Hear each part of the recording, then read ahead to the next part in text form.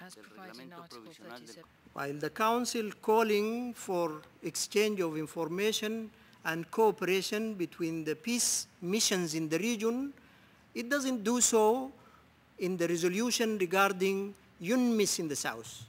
We would have expected that resolution include a call for UNMISS to cooperate and exchange views and information regarding all the Darfurian rebel groups harbored by the government of the South.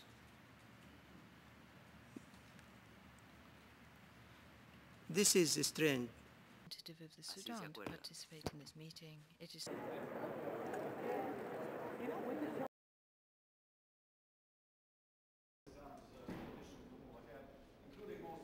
There is no mention whatsoever in the previous reports of the Secretary General regarding Darfur, or even his last report, which was presented yesterday to the Council.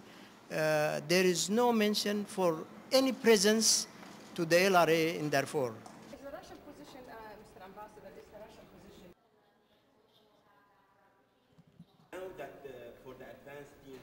We have exactly the same objective as the government of Sudan, which is that the LRA should play no role whatsoever and should be completely absent from Darfur. Then there is nothing in this resolution which suggests that we think the LRA are active in Darfur, or that would obviously encourage the LRA to be active in Darfur.